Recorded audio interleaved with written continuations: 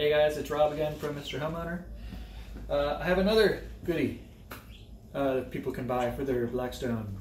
Now a lot of times around here it's super windy out, if you've seen any of my videos.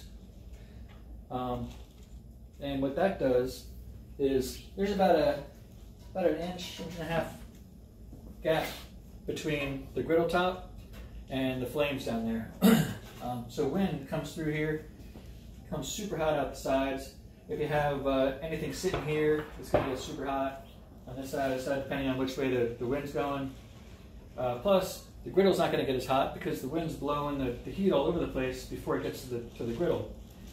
I mean, you can still get fine heat from it, but I found with this, which are wind guards, you're probably going to use less propane because you don't have to have it as hot when it's windy out.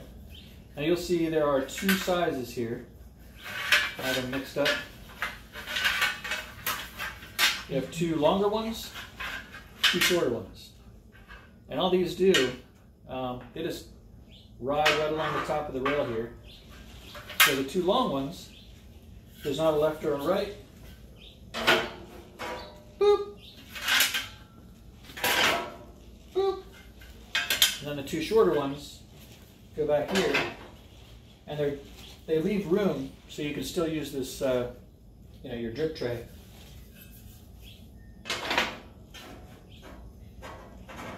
They do go a little funny here, but they're perfect. See how they block the sides there. Let me give you a closer look here.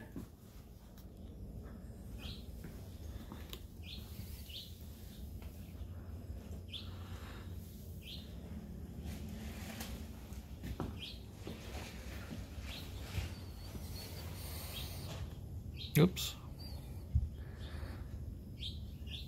And then from the back, zoop.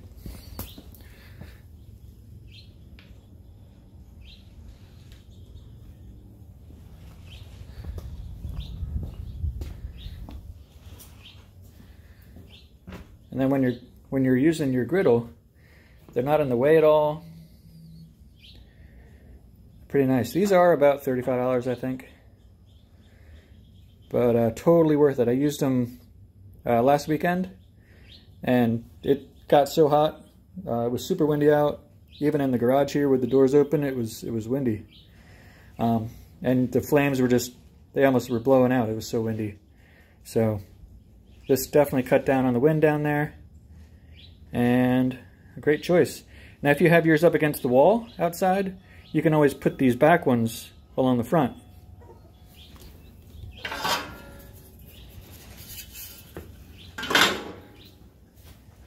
They don't get in the way of anything, but I like to have them in the back there.